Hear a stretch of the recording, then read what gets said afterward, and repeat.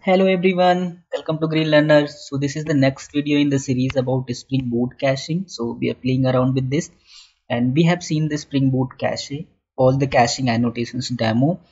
In this video, we are going to talk about the customization of concurrent map cache manager that is provided by Spring Boot itself. The previous video links are given in the description box. Do watch that before watching this one. This is the application that we have created, and here we are just going to talk about the customization. So I'm going ahead and creating the config file, cache configuration class, and I want to keep this one inside config package. All right, so move this to the edge so the project is clean, neat and clean. So going config. So first of all, annotate it with configuration. So what we want to configure, so to customize the cache configuration, we have cache manager customizer. Okay, if you here, yeah, here it is. And what particular class in this case we have? Concurrent map cache manager. This is the type of class that we are going to talk about, right? So name it customizer, and here we are going to return some class, right? So new. So this is the new class that we are just going to create it. Okay, we are implementing cache manager customizer and its type should be same as concurrent map cache manager, right?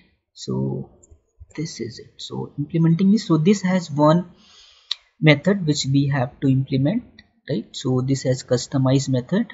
So this is going to take care of, this is taking this cache manager as a parameter. So we can this concurrent map cache manager, now we can customize. So if I go here, so if you go here, you see there are different methods, right? You have to configure the set cache names. You can allow null values or not, and you can decide how you want to store the cache values, right? So we are going to see the just some of the changes. So cache manager dot set allow null values. By default, what value it is, you can get here. Here it is written what default value it has. Default is true, so null values is allowed. It can be cached here. So if you do not want that in cache configuration, you can mention that as false, so that null is not stored here. What next you can do? Set store by value. So how your values, key value, you have some key and values, how is that value is going to store? You can get that information from here. If you press Ctrl Q, you will get the documentation right here. So you can see what is the meaning of that. It is specifying whether this cache manager stores a copy of each entry or the reference.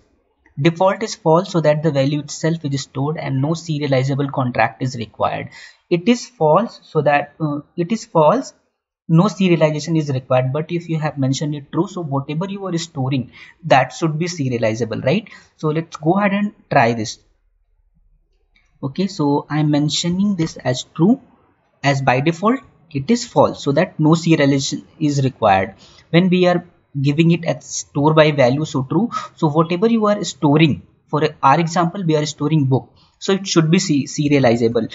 For serialization, what we have to do, we have to implement serializable, right? So if you are not doing this, if you are adding this customization set store by value as true, you have to implement the serializable whatever object you are trying to store in the cache, right? So it is as per your choice what you want to do. It is just for the demo purpose, right? So now just I want to print some string so that we know that it is invoked. So we are done with the customization, so we have to restart the application. So everything is fine here, configuration, restart the application and see this in action, right? So monitor the console here. So when it will be creating the instance of cache manager, it will invoke this customize method also, right? So yeah, customizer invoked, right? So we got it right here. So okay, so application is running now. Go to postman and hit the endpoint, localhost, and book 43 book is stored in the database, so I am going to hit this. Okay, yeah, it got the book, right? Yeah, fetching DB, fetching book from the DB, right? So just clear it out and hit this again. Yeah, everything working fine. So it is returning now from the cache. So if you, in this case, if your query is returning some null value, so that is not going to store in the cache because that doesn't make any sense or something. It is as per your choice, right? So our customization is working fine at this moment. So what next I want to show you? So this time start the application in debug mode, and I want to show you how your value is being stored, right? So there is this class simple cache resolver where it is working to get the cache names and all the information. So it has this abstract cache resolver. So if you put the debug point here, so I can I can show you how it is resolving those values, right? So it is running in debug mode now. So let me go ahead and hit this again. Now it is in debug mode. So cache names we can see because on service IMPL side we have given the name cache name, and result, what result it has returned for us, cache name book, right?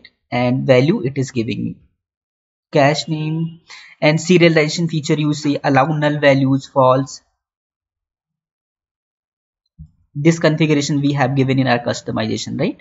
So this set null values false, right? And this serialization kind of thing we can see here, this delegate serializer and deserialization information we can see. So cache name books and this information, right, we can see.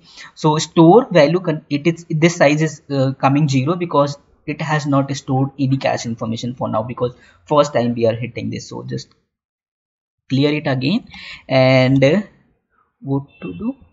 Yeah, it has fetched the data book from the database, and now hit again, we will see now the values there. So it is being stored there, right? So if I again inspect the result, so now we will get the store.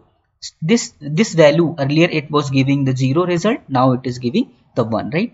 So we are seeing the key value, right? So by it is storing the serialization version. So it has got the object, serialized it, and storing in the byte format. So if you remove this from this customizer, if you remove this store by value true, uncomment it, by default it will be taking the, by default it will take the false value and remove the serializable from here. So you will see the exact value here at the store point, right?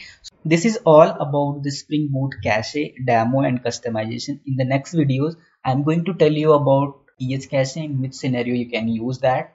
Guys, if you like the content and you found the videos useful, so don't forget to subscribe it and share it with your friends. I'll see you in the next video with all the information about cache and how you can use it with the Spring Boot, right? All the source code that I'm explaining, I'm going to push it in the Git repo. All the links are given in the description box. Take care. Bye bye. I'll see you in the next video.